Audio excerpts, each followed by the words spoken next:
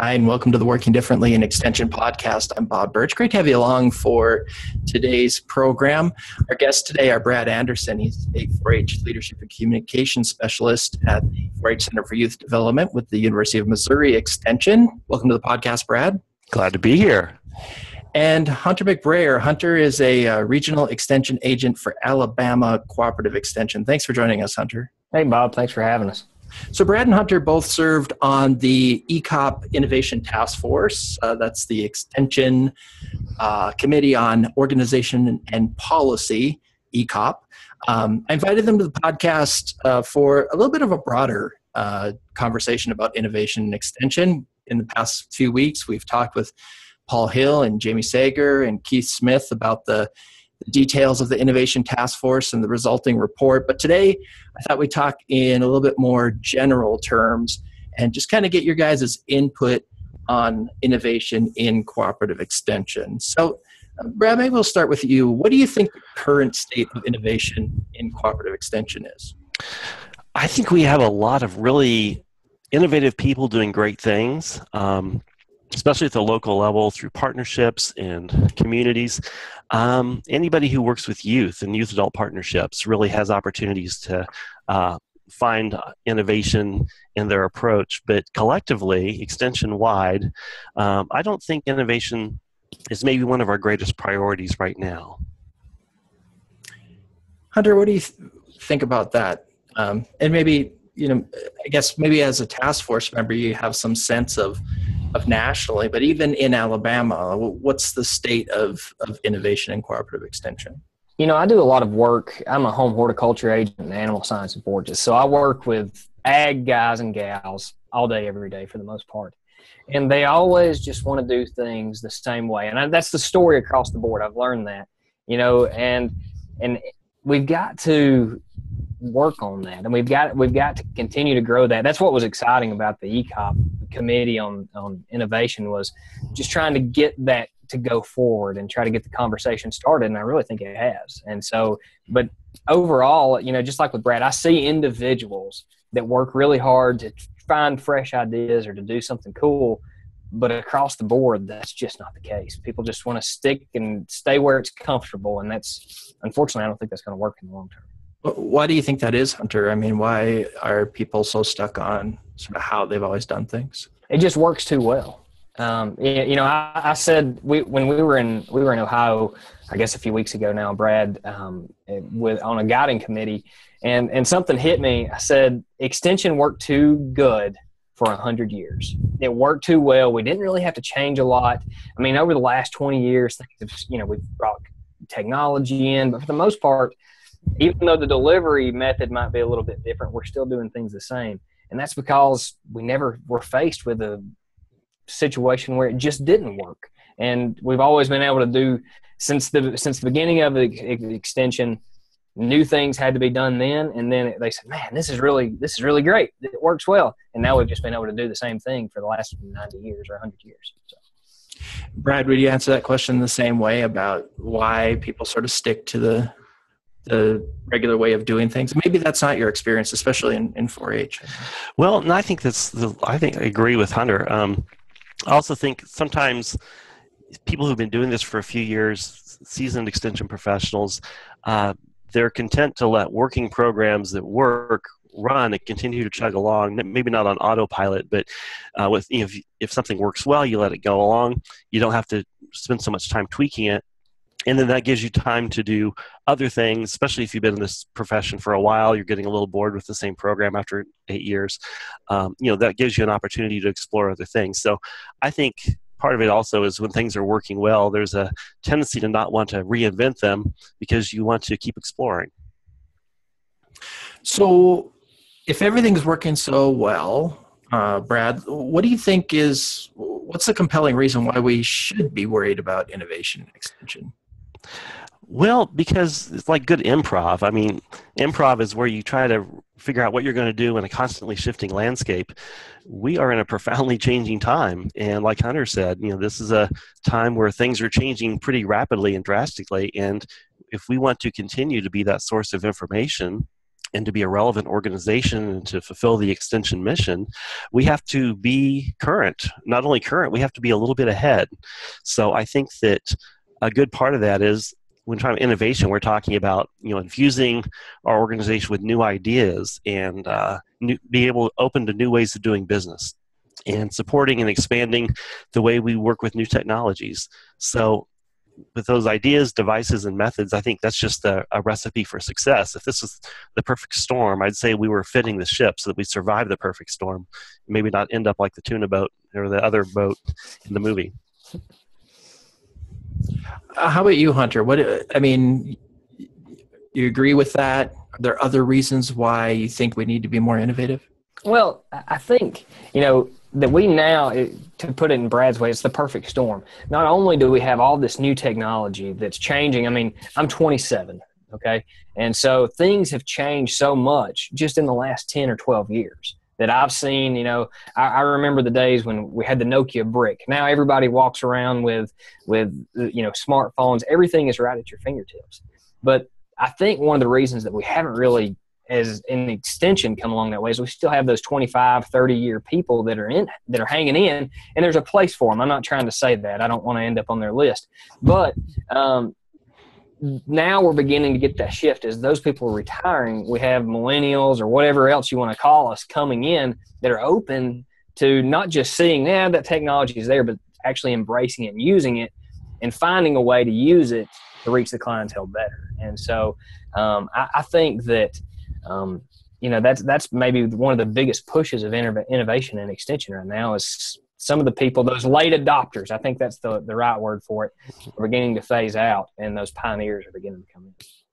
Hunter, do you think the problems that extension is being asked to address have changed over time? And, due deference, I don't want to call it you told us how old you were, so I never like to have anybody, who's almost half my age on the podcast. But I'm 28. I'll make an exception in your case. So I'm not asking you to go back, historically. I understand you haven't been a 30-year career in extension, but we say the environment's changing, the technology's changing, all those kinds of things. Are the problems changing? Fundamentally, no, I don't think so. We still have to, like I said, I always look at things. I try to look at things in a bunch of different ways, but fundamentally, I'm an ag guy, home horticulture and animal science and forages, and we're still trying to teach people how to grow food and how to produce food for the people. And that's been the same. That's the reason extension was brought into existence. And so fundamentally, the job is the same, but we have a clientele now that they have information available to them. We just need to make sure that it's our information that gets to them instead of the misinformation that's out there. What about that question for you, Brad? Yeah, I think that brings an interesting point. So often we're talking about innovation and we're saying, oh, listen to the young people, and that's true, and everybody. But, sometimes the old problems or the old solutions or the old insights are the new ones again, especially when you're a 40-something working with teenagers. And, they don't recognize these old movie lines or the old jokes. They're all new. It's great. But sometimes we tend to take that and forget about it. And we need to remember we have a lot of senior professionals who maybe are getting close to retirement, but they're not there yet. Or maybe they are retired and willing to, still engage. Those people have great insights, and they have insights that we may have long forgotten about as we look for innovative solutions to future challenges. So let's talk about some innovations then. Do you guys have examples? And I'll start with you, Brad, about what is an innovative thing that you've seen done recently in extension that maybe stands out to you as giving people a model for the kind of innovative solutions they might be able to look for? The cheap and easy answer is the innovation task force that E-Extension's assembled. I think people tend to discount the things they're good at. And so sometimes it's when you say, oh, what's something innovative, if you're seen as an innovative person, sometimes it's hard to see, oh, well, what really is innovative? But sometimes the things we might do on our own may seem innovative to others.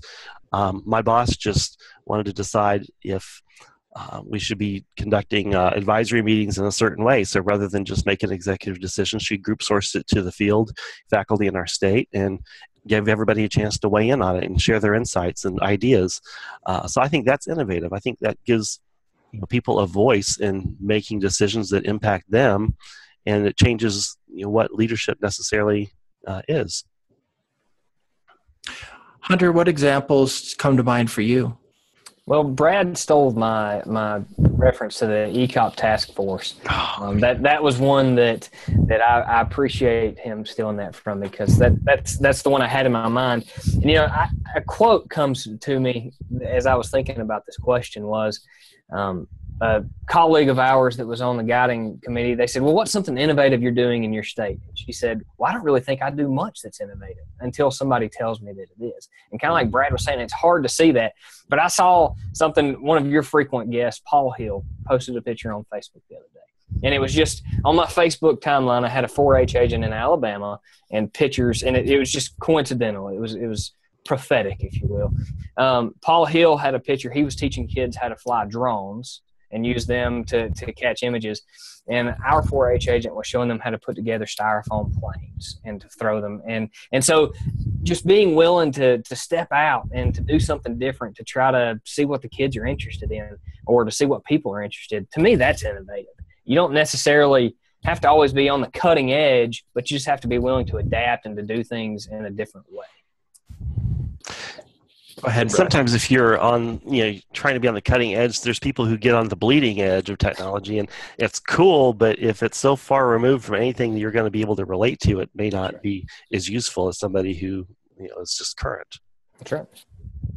One of the things that's come up in the conversations we've had on the podcast about innovation is the freedom to fail, and how important that is, right? I mean, if you're going to try to teach kids how to use drones, obviously, I'm sure Paul's super prepared to do that, and I know he's got his own drone, so he's practicing.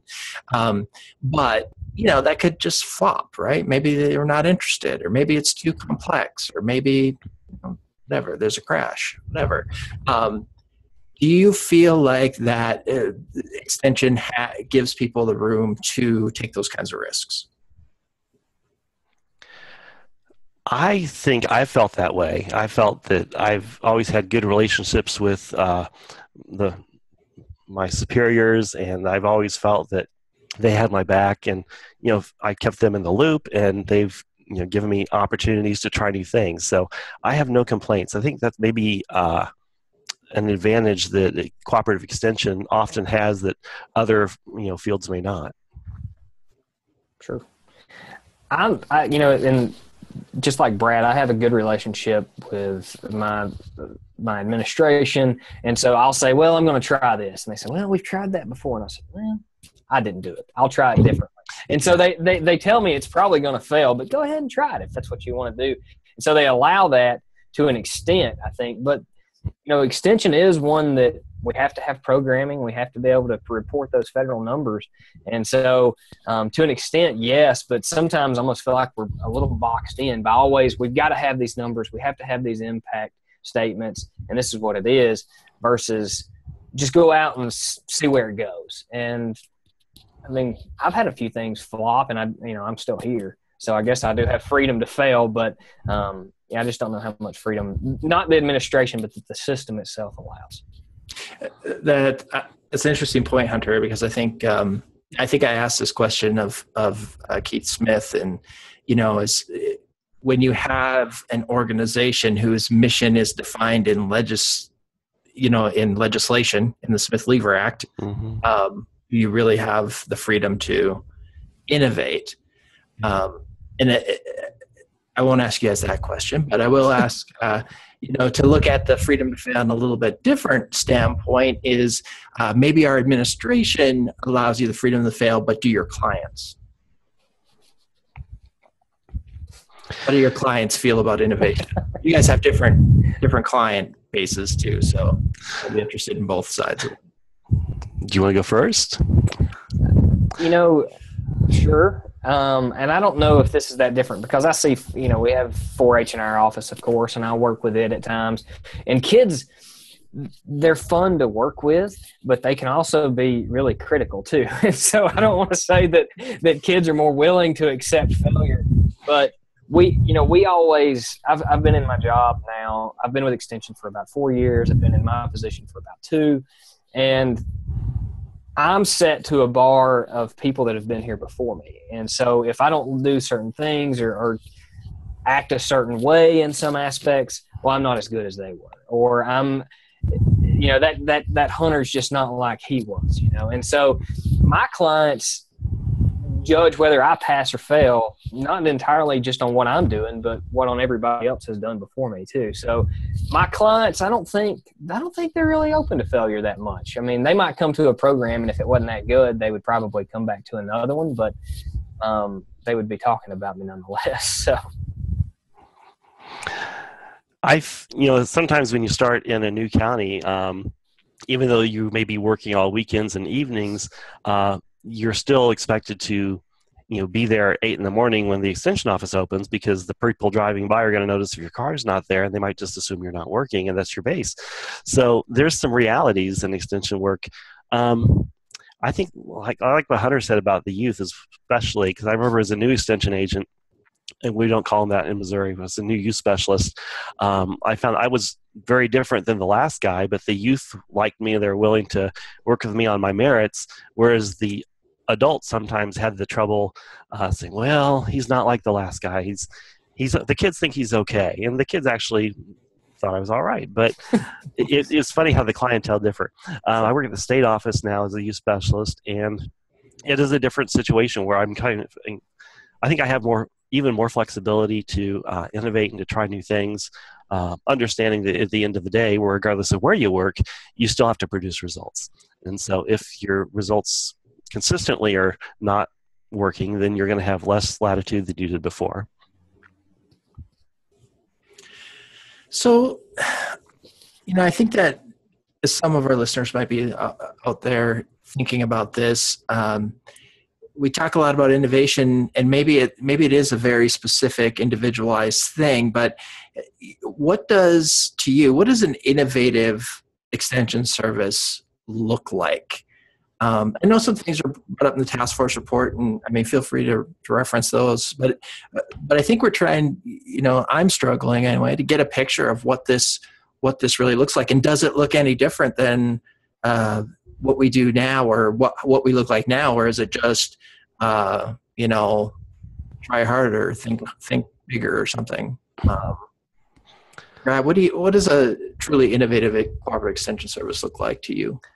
To me, it would be, first of all, a diverse team, and not just, there's various realms of diversity, all of which are important. I look at our innovation task force, and we have people who are, starting extension careers, people like me who are in the middle of their extension careers, people, nearing the ender side of their extension careers. But it's, when we talk about getting together, this is like one of the most exciting groups of people. Can't wait to get together with these people. These are some of my favorite colleagues in all of extension, because of what they have. And it's kind of gets to your question, Bob. There's really an openness to new ideas. There's not that pride of authorship as much as the spirit of collaboration. There's interest in understanding where each other's coming from, and just trying new things and taking some positive risks. So to me, a lot of that would define an innovative extension system. I also think that a lot of this on the intake process is you're hiring people. When they first come into extension, you need to find people like Hunter who have those abilities to work in ambiguity, have those abilities to try new things and be willing to fail and willing to try again the next time and work well with people. Those are people you need. Hunter, how about you? What does it look like to you? I think, and this is, I think I can sum it up in a few words.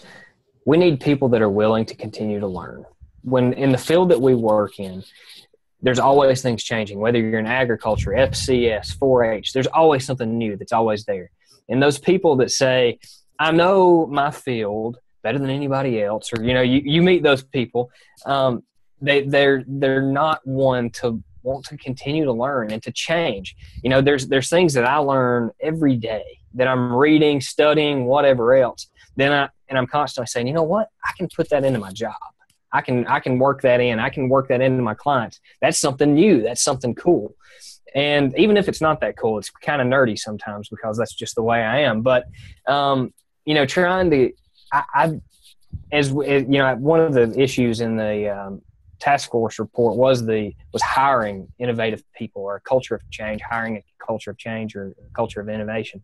And that's what I look for. You can hire a smile, but you need people that are willing to learn and to change. You don't always have to have that person that knows everything. You just have to have the person that's willing to learn those things. And, if you're willing to learn, the chances are you're willing to accept change, you're willing to innovate or to use new technologies and to try to reach a different clientele. But if you're just stuck in the same old thing, you're probably not going to be willing to do that. Yeah, I love, something that you said there. I hope I'm not interpreting it wrong, about learning things and incorporating into your work, maybe even when it doesn't seem like maybe it relates directly to your work. You didn't get it out of the Journal of Extension. Maybe you got it, on a blog somewhere, and it seems unrelated, and people, the ability, it seems to me, to be able to make sense of those kinds of things and make a decision and be innovative about how it applies to your work seems like a skill that maybe innovators would have. Sure, and being able to use discretion as well. There's some things that we learn that will not apply or that they shouldn't be, and being able to differentiate between those two different things. I mean, I feel like it's important, and that's what we do. So, Brad, what do you do to keep yourself innovative or thinking in an innovative way? It's interesting. I didn't realize, I never felt like I was devitalized or burning out, because I wasn't. But then when I got an opportunity to join this innovation task force, I was amazed at what a jolt it was to me, and how excited it made me about not only what I was doing, but what the possibilities were. So to answer your question, I think a lot of it is being open to new experiences, being open to new possibilities, continually networking with colleagues and meeting new people and getting new ideas. I think those are the things that give you the opportunities to do just that. Hunter, how about you? Are there certain practices or things that you do to kind of stay on top of things? And Brad kind of took my answer there again, but that's okay. But it's the same thing.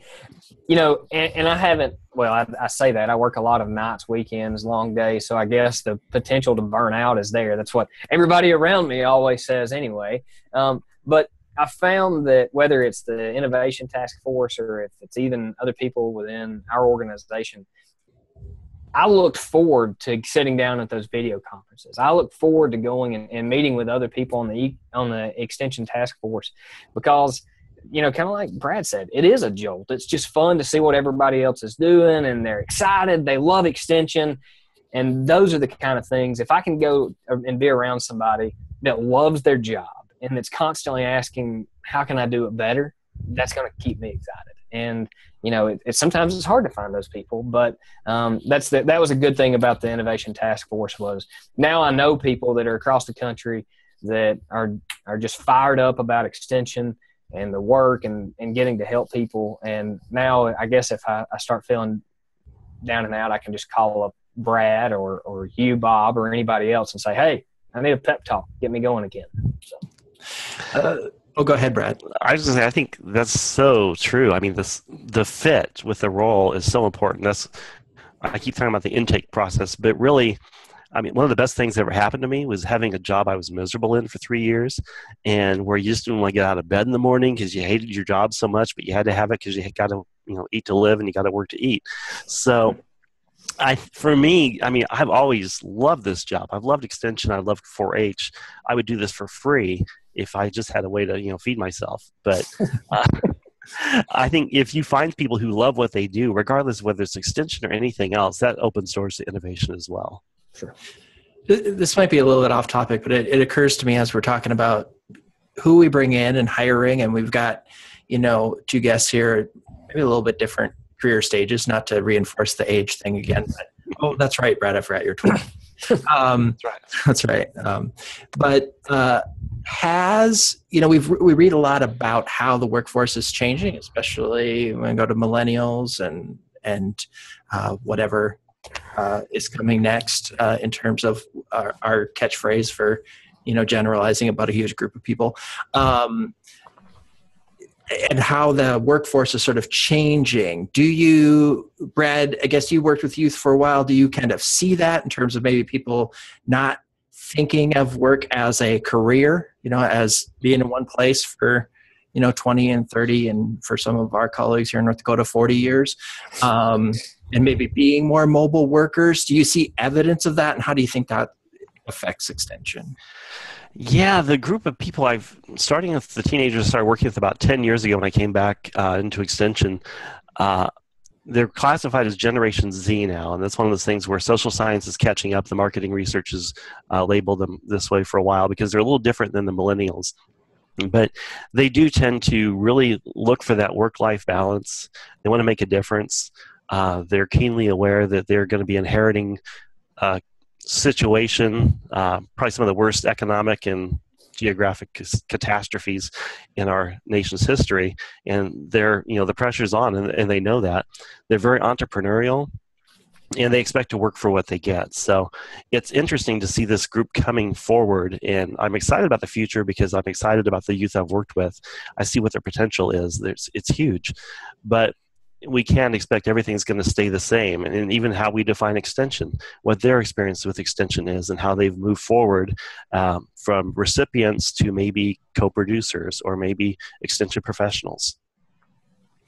And Hunter, as someone who's relatively new in your career, I know it doesn't seem like you're new, but it's sort of like when you move into a small town in North Dakota, right? It's always, no matter what house you live in, it's never yours. It's always the such and such house, right? Right? No matter how long you're there. So relative to long extension careers, you're pretty new. I mean, do you see that as being a force as we kind of go through work towards the future of extension of just a generation or generations who don't approach work with the same sort of expectations as maybe we did 20 years ago, where we thought about, I will pick my major in school and that will be my career, and I will be that will be my title, as I work up the ladder in one corporation until I retire. Right. Well, I think I may be the wrong person to ask this, because I started my career in college. I kind of sort of knew which direction. I didn't know it was going to be extension, but I knew what field I wanted to work with. I started and finished with the same degree. May have changed a little bit over time, but I always kind of knew the direction I was heading. And then when I got a job with extension, and like Brad, I had miserable jobs too. So I was digging holes shortly before I started with extension. So I know what a good job I have. Mm-hmm. And so I'm one of those people that I am career minded. I like to think I'm in this position. It's not wasted time. It may be somewhat low paid, but that's okay. I'm working towards a good retirement and a good career, where when I'm done in 2051, that's my retirement year, by the way, in 2051, I'll be able to look back and say, you know what, I think I did help a few people along the way. But I see other people where when I say words like retirement, it just doesn't register to them. Like, that's not something that they want. Yes, they are considered of 401ks or whatever else that people do, but a good pension plan or something like that, or health benefits, that's not something people think about, I don't think. And so, and kind of like Brad said, we have very entrepreneurial people. You have a lot of people that they don't want to work under somebody, they want to work for themselves, they want to make big money. And so I think that we're going to struggle. I don't know if this is answering the question. I may have went off topic, but I don't know if we're going to be able to have – you always have people like me or like Brad or like you that wants to hang around for a while because we've got a good thing going and we just so happen we get paid to do something that we love. But on the other side of that, we've got to figure out a way to be able to keep some of the people around instead of it just being a first job out of college And then after a few years of getting some years under their belt, they're on to do other things. Maybe not bigger or better, but other things. There are a lot of options too. We tend to get people, we train them, and then they find, gosh, I have these skills, but I can have a career where I don't have to be working nights and weekends, and there's no pressure from three different extension councils and things like that. Yeah, and in a more connected world, there's ways to have an impact and make a difference in your community or in the world that doesn't necessarily mean that you have to be employed by a giant organization, right? Mm-hmm. Sure. Well, that's an interesting, sorry I got off on that tangent, but that's an interesting conversation. Maybe we'll save for another time. Thanks you guys so much for talking about innovation and extension. Thanks for your work on the ECOP Innovation Task Force. I really appreciate it. It's exciting. It's fun to do it, and I'm glad to be here as well. I just really enjoy this. I love getting to talk to you, Bob, and to Brad and all the others that were on the Extension Task Force. And, I'm excited to see where we go from here with it. So. Thanks, you guys. Brad Anderson is State 4-H Leadership and Communications Specialist with the 4-H Center for Youth Development at the University of Missouri Extension. Hunter McBrayer is a Regional Extension Agent for Alabama Cooperative Extension. Thanks for joining us today on the podcast. Make sure that you reach out to us on Twitter. It's at WDNEXT on Twitter. You can find us on SoundCloud, soundcloud.com/working differently. And the show notes are at bobpirch.com. Working Differently in Extension theme music is Noon's Acid by And Nobody Cared. It's used under a Creative Commons license, and you can download it at jamendo.com. Thanks again for joining us. Have a great day.